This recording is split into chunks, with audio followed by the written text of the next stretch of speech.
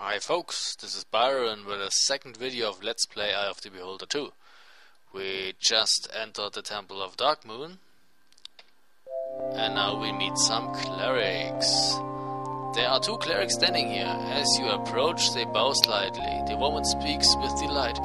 Welcome to Darkmoon! I am Nadia and this is my brother Joel. How will we be of service? Okay, let's talk to them. We have come from Waterdeep. We are looking for a friend who may be lost in these woods. Her name is Amber. Have you seen her? Joel looks quizzically to Nadia. No, we have not seen her or anyone else lately. These woods are quite calm and it's very peaceful here. You look worn and tired. Please rest and enjoy Darkmoon. They smile warmly and bow. Okay. A woman garbed in full armor stands before you. She looks extremely troubled. Inquire, why are you so distressed? Can we help you? I am looking for my sister Calandra. She disappeared in the nearby forest last night. With Nadia's help I've been searching for her, but I feared for the worst. Have you seen her? No, we have not. Were any clues left behind? Any traces left behind? Do you have any clues? Last night we made camp in the forest. When I awoke this morning she was gone. There were signs of a struggle near her bed, but no tracks were left to follow. Please, if you see my sister, guide her here. Nadia will take care of you until I return. I must continue my search. The woman turns and leaves the temple. Okay, so now that's an interesting part. See, now the door is open. We could leave the temple, but now we use our palette or holy symbol and the door closes, and there's no way in this game to open the door again. So now we're actually trapped here. Okay, since these paladins are up to no good, we're going to paralyze them. It worked. They're paralyzed. Great. Let's kill them.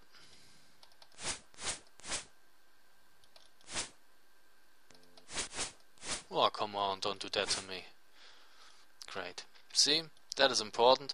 A fine stone carving of the four winds. We will open that later. A holy water basin. The window is quite decorative. Well, not anymore. You can see an overgrowth of shrubs and trees. Well, bring me a shrubbery. A nice one, not too expensive. Okay, we're going to kick in all those windows here. What is that? The red banner with a golden trim. Okay. Now we open that door. See, our thief saw something. The wall to the west seems solid, but I feel a small draft. That's because there is a button in the wall. And now that is a holy symbol, we could resurrect people here. But actually there are two symbols. See, there are two teleporters. If we would take the left teleporter, we would be teleported to another room.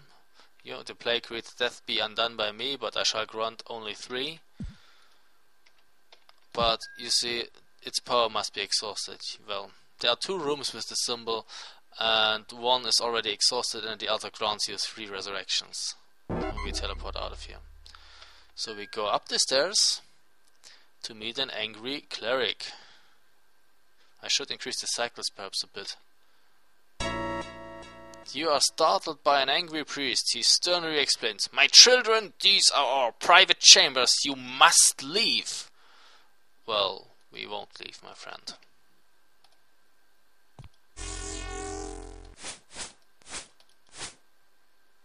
He's paralyzed. Har har. We need a copper key to open these locks. We can't pick them. Oh yeah, we should drop some stuff, I think. That would probably be a good idea. You know, we have lots of potions, healing potions. We don't need them now. And giant strength is also nice. Extra healing, we're going to drop all of them. We need them later.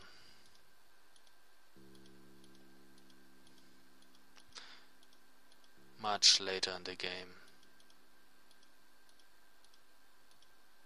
Cure poison. Okay, we should leave to cure poison.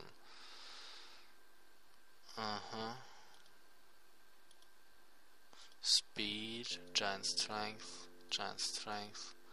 healing, healing, healing. And, oh yeah, the wands. We still have to identify the wands, so let's drop them here.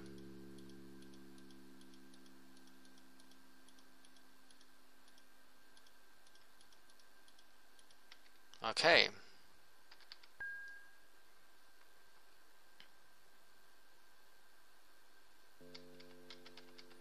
And all the weapons that we don't need, we will drop them here.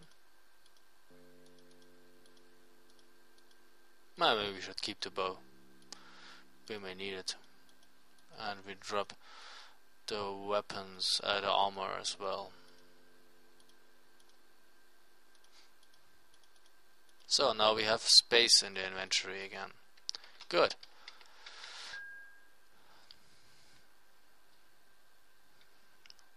We go down to the dungeon. Our cleric says, "These catacombs look ancient and evil." And she is right, as always.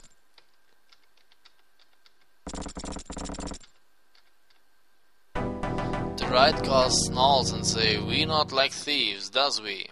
The left guard responds, "You scuttlehead! Let's finish them off and go back to sleep." Hey, sleeping while on duty? See this? Throw some daggers.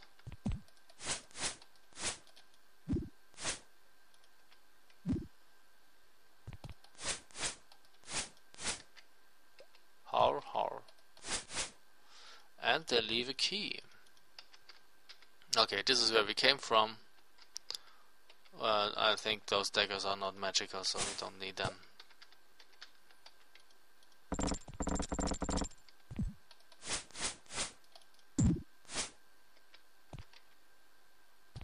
There's another guard and he's dead, a longsword. Not just a regular longsword. Looks like a food storage area.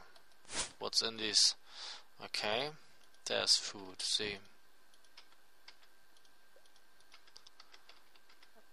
And yeah, you can smash those barrels and take a look at them, at what's in them.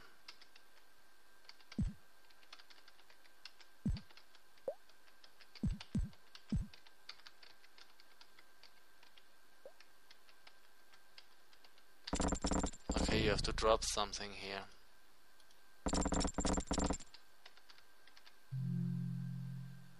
What's that noise? It sounds like someone humming to the south. Yes, of course.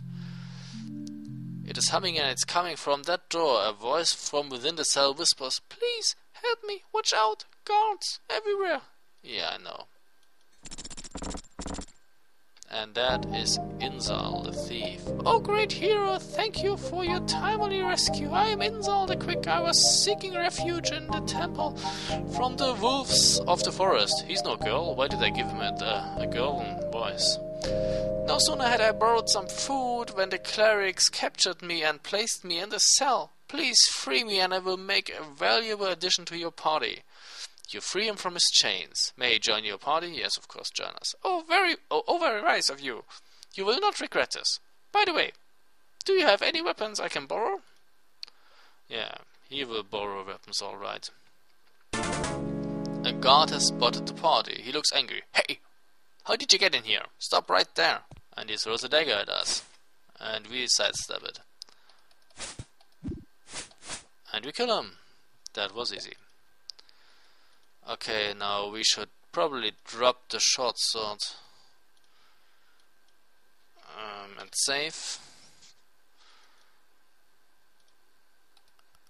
And, you know, cure some light wounds here. No. No, let the short sword be. And if we rest now, Inzal the thief will be gone. All characters are fully rested. When you awaken, you discover that Inzal the thief is gone. Damn, he stole our sword. Shit. Okay, that was not good. So we have to load again, because I don't want to lose the longsword. Okay, so we will continue in the next video. So thanks for watching and see you soon. Bye.